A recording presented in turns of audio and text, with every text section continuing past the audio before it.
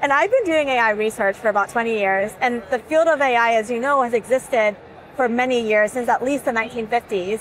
So AI isn't new, but this phase of AI is new about how we generate content, how we bring agentic systems together is new. And when you're in the space of HR and finance and planning, it's really the place that is so ripe for things like analyzing large amounts of documents or finding anomalies or helping us better understand our talent pool and things like that. And that's a bit of what we're doing here at Workday. We take what we know, which is managing people and money for the last 20 years, over 1 trillion transactions that we have in our systems. We know the context for every single individual who uses our system. So like me as a employee, what access I have, a frontline worker, a nurse, executive, a new hire, an intern. We know the context for every individual. So how do we think about using AI inside Workday to personalize that experience to make the work easier in the flow of work? And then the other part of that, which we can touch on, is building this very open platform. So how do we bring in partners and vendors